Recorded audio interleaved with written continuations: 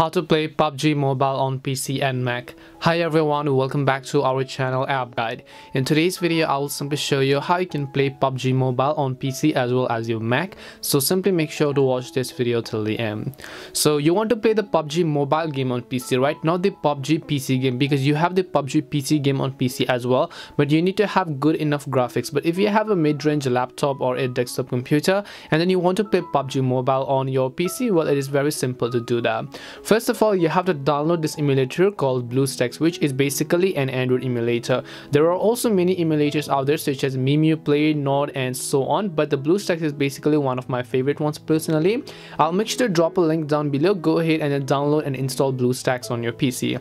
Once you've downloaded BlueStacks, what you want to do is, this is basically an Android emulator, so you'll also find the option called Google Play over here, right? Just click on Google Play and then choose the option called Open Google Play over here. As you do that, it is going to take some time and fetch some data in order to load the Google Play Store to you. After you've done that, it will ask you to log into your Google account. Because this is an Android emulator, you also need to have your Google account in order to log into Google Play Store. So let us wait until Google Play Store has been loaded up, as you can see over here. And after it has been loaded up, we're going to move on to the downloading process of the PUBG Mobile game. So let us wait until then. So as you can see, the Google Play Store has opened up. At the very top, you'll find a search box just like you find on Android, right? Just make sure to click on it, and then all you have to do is just go ahead and then simply type in PUBG Mobile. So just go ahead and type in PUBG Mobile over here, as you can see.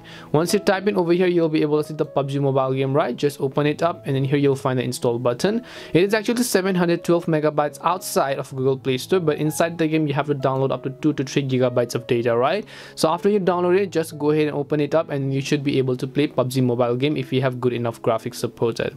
And that's all it takes to play PUBG Mobile on both your PC and Mac. We hope the video was really helpful, and if it did help you, then make sure to leave a like and subscribe to our channel.